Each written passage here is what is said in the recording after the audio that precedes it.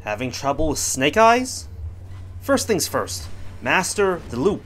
Master the combat loop. This is what it looks like.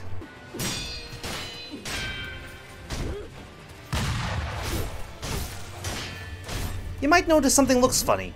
It's because she treats the combat loop a bit different. Despite this, the rules still apply. Remember the rules that I covered in the beginner's guide. The combat loop is attacking until you get parried. Parry the counter, resume attacking. If they do a move during your turn and they don't stagger, it's a spam punish, so stop and defend. If they do a move that doesn't look like the combat loop during their turn, it's a special. Snake Eyes usually performs specials during her turn. So, you parry her attack until she parries you, then react to her special. This actually makes her rather predictable.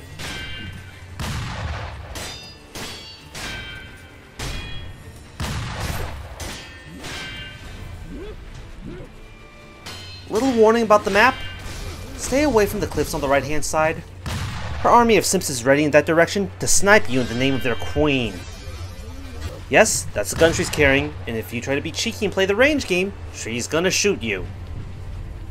She has only one spam punish, a grab. So if you see the kanji, jump away. You see that after I jump, I rush back in so I can make sure it's my turn again. She can't deal damage if she's not attacking, and she can't attack if she's blocking me. During her turn, her specials include scooting backwards and shooting at you,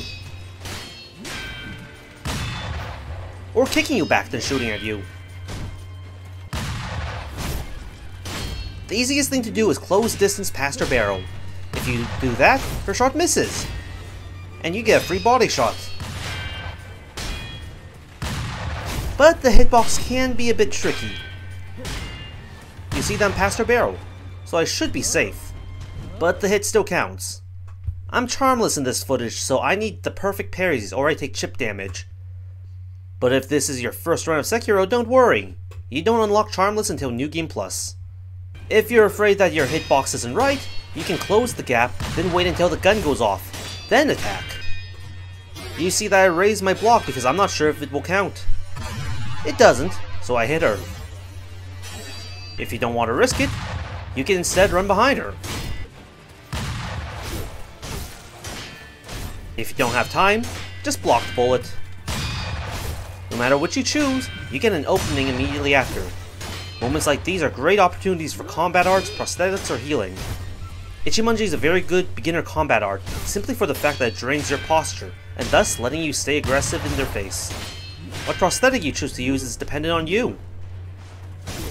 But you know what? She looks cold. Let's warm her up.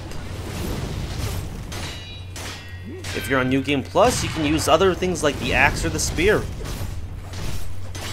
Alright, let's put it together.